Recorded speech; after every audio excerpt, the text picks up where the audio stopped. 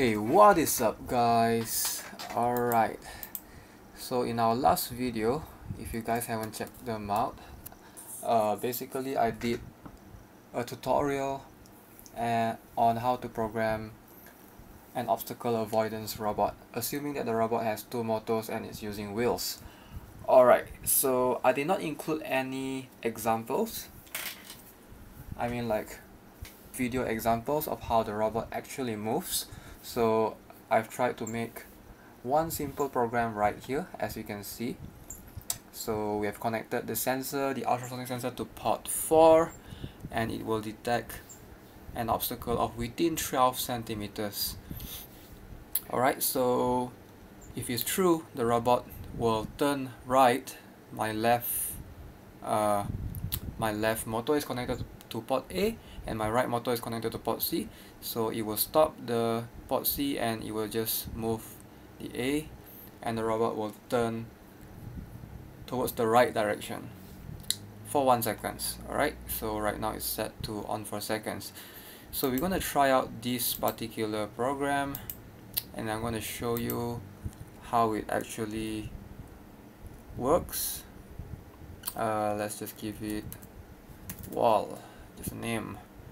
Alright, obviously we have to put it in a loop forever, drag it inside, and let's download it and give it a shot, and then I'll show you the video of the robot performing this task using this program. Alright, and here it is. Alright, as you guys can see, the robot is moving extremely slow. I've decided to reduce the power to 30 as opposed to 100. That helps it to detect the obstacles better. Alright, so it's slowly avoiding the obstacles, and let's see if I can get you guys to look at the slow motion when the robot is turning. So as you can observe in the video, since I've set the port A to move forward, the wheels connected to the port C is not moving at all.